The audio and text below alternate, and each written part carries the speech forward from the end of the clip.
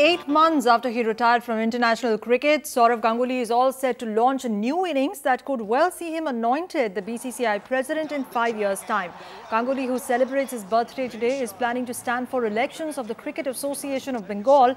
The 37-year-old Prince of Kolkata could be the candidate for the East Zone when they get a chance to put up a candidate for the BCCI president's post in 2014.